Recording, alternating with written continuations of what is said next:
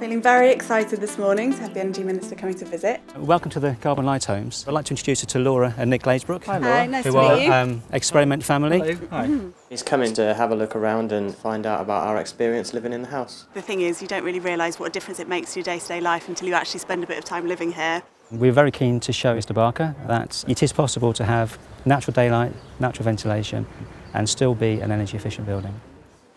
It's remarkably cool in here. Yeah, it is incredible, isn't it? I think people are genuinely shocked when they feel how comfortable it is in this air. The system that controls all of the windows and actually automatically ventilates and regulates the temperature of the house, I think, is one of the important features.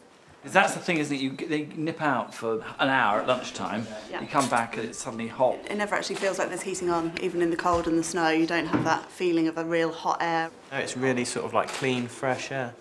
Really delighted to be there. Great for the couple, great for their kids, and just a lovely space to grow up in. The fridge not on?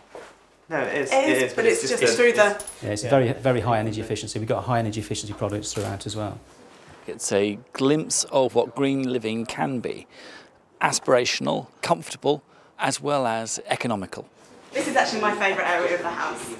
It's really nice to sit and feed Joss, our youngest, in the morning.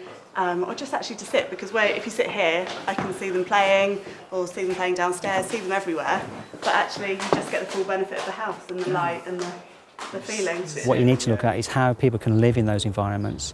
And the last thing we want is for today's era to have a legacy of unhealthy buildings due to the drive towards energy efficiency.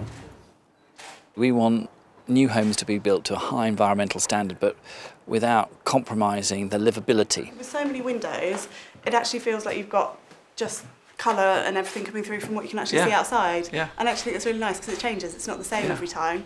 But also we want existing homes to be able to improve by taking on some of these features, and the Green Deal that the government is now rolling out across the country is going to be the way that millions of households will be able to adopt these measures that are right for their home, giving them lower bills and greener energy.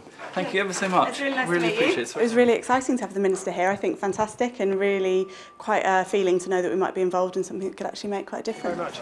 Thanks ever so much. I think he seemed to take a real interest, and producing low energy houses is what the future's all about.